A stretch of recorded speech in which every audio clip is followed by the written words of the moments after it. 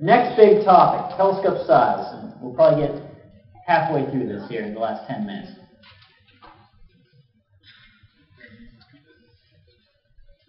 Telescope size. Astronomers historically have built bigger and bigger and bigger telescopes. There are two primary reasons for doing this.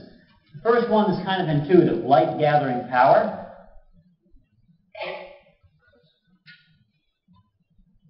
The bigger the telescope is, the more light you collect in the same amount of time.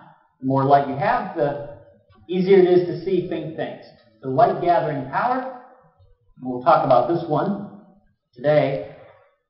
And the other one that we'll save is resolving power, which is basically how much your image is blurred out. That there's diffraction off the edges of any mirror that blurs out your image. But the bigger the telescope is, the less blurred it is. We'll save that one. Let's talk about light gathering power. So here we have an example. I'll kill the lights here. Two pictures of Andromeda. The Andromeda galaxy, our sister galaxy, nearest big galaxy to us. And both are taken in the same exposure time. I don't know what it was, maybe a minute or a second, I don't know, some exposure time. But on different telescopes, where the telescope on the right has twice the collecting area. The area of the mirror is twice as big as the area of the mirror that took this picture. And so you can see in the same amount of time with more collecting area, you get more light, and so you can start to see the faint outskirts of the Andromeda galaxy. That's the basic idea. So let me ask you some questions about collecting area. Light gathering power is all about collecting area. Suppose I have a 5-meter telescope and a 1-meter telescope. In the same amount of time, how much more light do you collect with the 5-meter telescope? A lot of people said 5. 25, that's right. Area of a circle is pi r squared. Now often we talk about telescope size in diameters, not radii. And so we'll just substitute in there capital R for radius. Radius is diameter over 2. So area is some number, pi over 4 times d squared. You don't have to worry about that. The point is area is proportional to the diameter squared. You double the size of your telescope, you have 4 times as much collecting area. Again, ratio astronomy. We don't even have to do ratios anymore. 3 times, if your telescope is 3 times as big, you have how much more area? 9. And so some of you said 25, because if it's 5 times big, 5 squared, 25 times more collecting area. And so, in the same amount of time, you can get 25 times more light in a 5-meter telescope like the Hale than with a 1-meter telescope.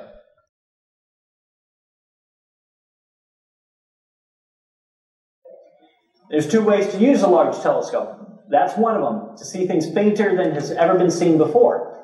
The other way is to look at the same objects that you look at with a 1-meter. Suppose you're studying some relatively bright stars. Not all cutting-edge science is faint stuff. There's still lots to be learned from objects that are relatively bright. I could do that same science in 1/25th the time on a 5-meter telescope. Like the Hale telescope, that's a 5-meter telescope. So if I have a 1-meter telescope, I'm cranking out science. If all of a sudden I go to the Hale telescope, I can crank out 25 times as much of the same type of science. Or I can try to do new science looking at fainter things. So it can be used either way. So let me show you some large telescopes. This is Mauna Kea. It's one of the best places to have telescopes in the world. It's in Hawaii. Large mountain. It's at about 14,000 feet. 30% less oxygen up there.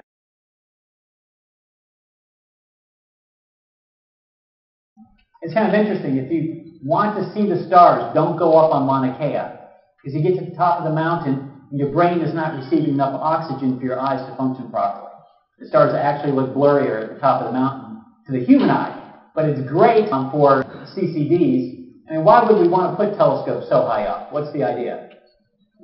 Less atmosphere. As we'll learn, the atmosphere messes up our images. So astronomers are always trying to find very high locations. Not like Everest, it'd be too expensive to work there, but high enough that we can work without too many people passing out. You always go up in teams. Oh yeah, you have to wear an oxygen monitor.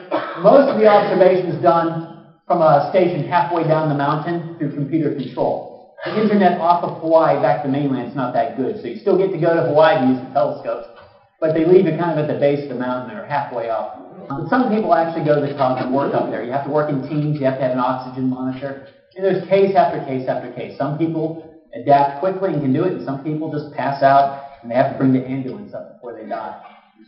Anyway, the biggest two telescopes right now are the Keck telescopes. Again, it's a Caltech operation. They got tired of the Hale telescope, and they still use it, but they replaced it with two 10-meter telescopes, Keck 1 and Keck 2, built in the early 80s and 90s. There are also other big telescopes up here. Subaru is a Japanese effort, 8-meter. Gemini is the U.S. I don't know if I mentioned this before, but there are three major astronomical entities in the world. You have the Europeans, the Americans, and the Californians. Between Caltech and the University of California system, they have more telescopes than the Americans put together. So the Kecks are Californian astronomy. Gemini North is an example of American astronomy. It's shared internationally as well. You got up-and-coming Japanese programs and smaller telescopes.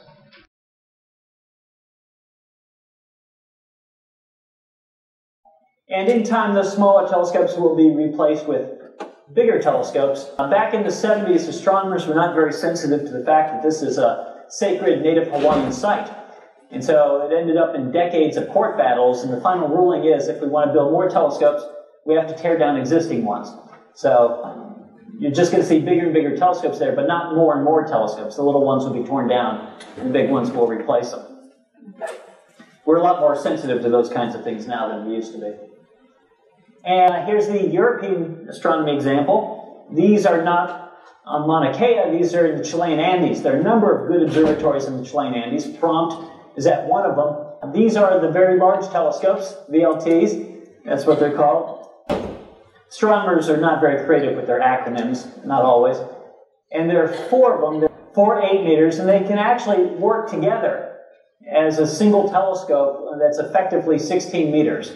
So they're either 4 8-meters or the largest optical telescope on Earth, depending upon how they work together.